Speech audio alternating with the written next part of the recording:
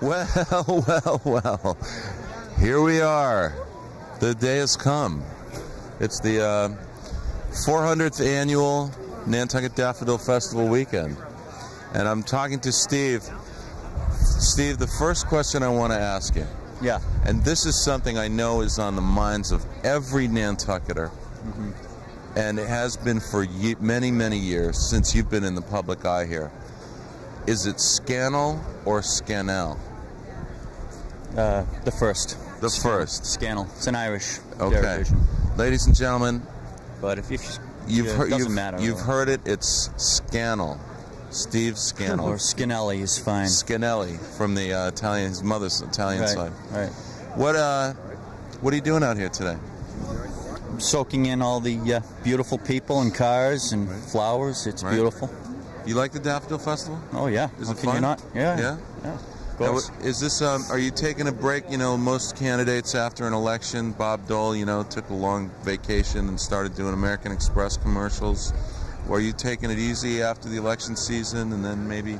I'm involved in the spring rush like most people. Are you?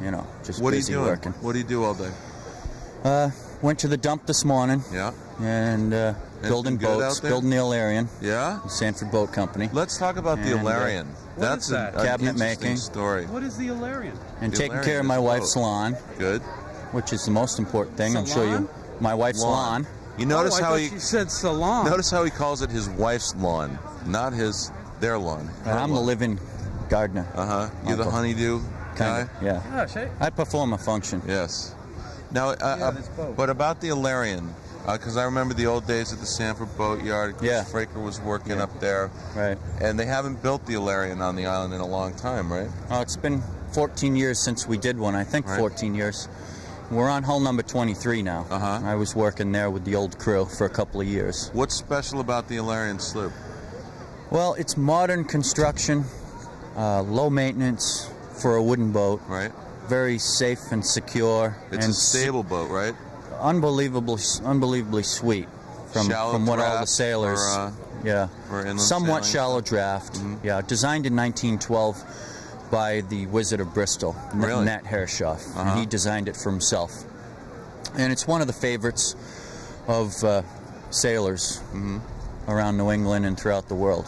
Why do you build boats? What's the draw there? Satisfying, Right. What's the satisfaction? Because people who bank for a living, I'm not sure how satisfying every job has their job satisfaction. You know, every job has it, even if it's the humblest labor you can do. Right. What is it now? If I wanted to buy an Ilarion, would I have to get on a waiting list? I'm not sure. You might have to wait for like one boat. Right. But might be 6 months or a year. I don't know. And if I got one rigged, ready to go in the water, what's it going to cost me? I think the base price is around $135, and that doesn't count the trailer or the instruments or the sails. So probably around $135. That's right, $135,000 around there. But the last run we did, people complained about the price. It was too much, but the price in real dollars held. So for the money people, that's what they want to hear. Does the boat hold its value? And it does. It's proven that it does. How big a boat is it? 26 foot. 26 foot. Yeah, so it's not a small boat. Well, it's 6,100 pounds too. It's a heavy little boat. Heavy wooden boat. Yeah, it's got the weight in the keel. Okay, Steve Scannell, not Skinner. Whatever. Right. All right. Thanks for talking to us. Hey, that was great. Thank you. All right. What's stuff and on remember, TV? we want you to have your own show. That would be a blast. That'd be a blast. It's fun. It's fun. Good. Thanks, Gino. See you later. Okay. See you later, Steve. Thank you, Michael.